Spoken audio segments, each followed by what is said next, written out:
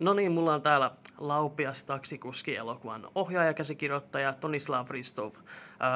Hauska nähdä sut täällä ja siis todella erinomainen elokuva. Kiitos paljon siitä. Ensi ilta lähestyy. Mitkäs fiilikset?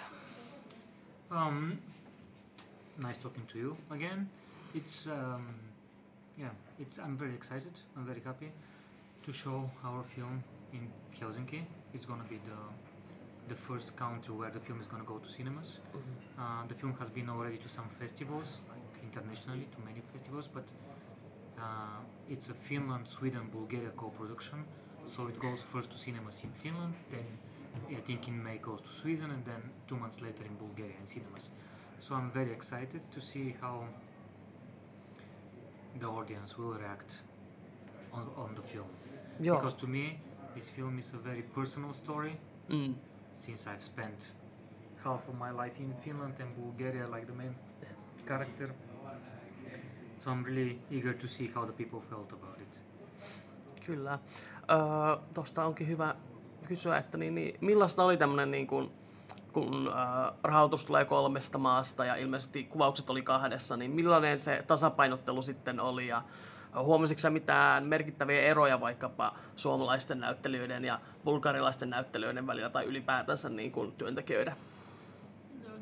I think that in our industry, like in cinema, when there is professionals, there are professionals everywhere. So when I was directing the scene between Malin Krastev, who is the Bulgarian very famous actor, and then Alma Pöysti, who is very good Finnish actor, this was the easiest job I did. It was so easy because they were so good, both of them. So it was like,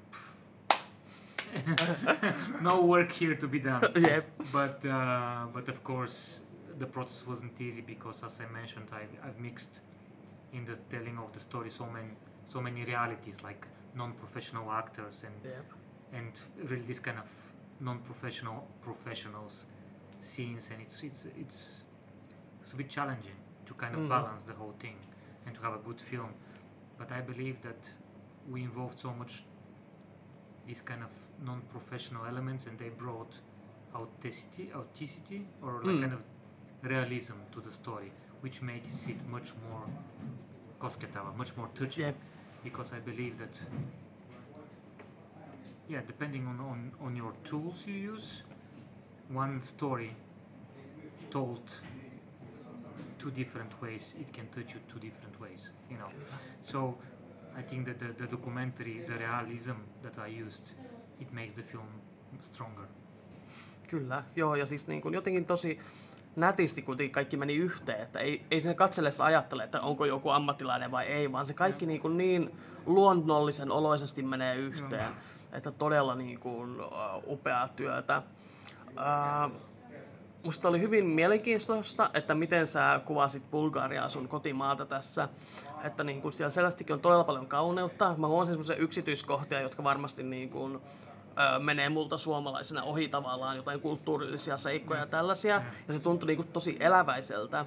Mutta sitten samaan aikaan mun mielestä oli mielenkiintoista, että tässä elokuvassa oli hyvin kylmät värit sillä lailla, joka tavallaan mun mielestä kuvasi sitä päähenkilön mielenmaisemaa. Ja sitten musta oli mielenkiintoista, että kaikki halusi siinä pois Bulgariasta. Jopa kaikki ne yöklubit oli nimetty näiden ulkomaiden mukaan. Spanish, like kind of palaya. Jep, kyllä. Mitäs ajatuksia tässä oli takana ikään kuin? Well, you know, when we were doing most of the film, or like quite big part of the film, in this, let's say, sunny beach resort, which is really touristic place, there is one kind of flavor, like people want to be like their guests, you know, like rich, throwing money around, drinking, and, you know, doing crazy stuff. But also, like, they idolize, but then at the same time hate these tourists, you know, because of this what they are. Super arrogant and just going there, not respecting what's there, and you know, not caring also. But I don't know, to me it's really interesting because Bulgaria to me it's not a place people want to live or go away. It's a place that they want to be better. like other places. Aivan. In reality, Bulgaria, it's to me also, as in Finland, but it's a beautiful place. Kyllä. If just things which are on very political level, they are not on human level, on political level, gets better, then of course people will be happier. And it's not uncommon that the biggest amount of unhappy people in the world are based there. About Bulgaria, I do believe that people want to just have a better life. It's a very simple wish, and because somehow the change never properly happened, we never in Bulgaria moved from the communism to post-communism democracy. Somehow this change didn't work out, and people are still in between, although there is almost a half lifetime passed. So people are just not happy how in general politics work out, because it never went. Like for example, other countries like, I don't know, Czech Republic or Croatia or stuff, they managed to move. Even Romania, I would say they managed to move further. But somehow Bulgaria was stuck because there is so much influences from all over, like from Russia and from everywhere. There is influence there in politics, so it's very, very, very hard. It's good that we are part of EU. It's good that we are part of NATO apparently now, because I cannot even imagine if we were not, what was going to happen. So I like to me, Bulgaria is of course homeland, and I love it. I love the country, I love the people, but it's just tough times. You could see also, like in just basic numbers, like when there was the COVID pandemic, Bulgaria was #1 deaths in the world. Joo. Just because there was so much fake news and then so much influence from other people. You know, and it drives me crazy, like how the hell we are worse than a third world countries, you know. So political situation is not great. And of course the film, it's quite dark in that sense, in that matter.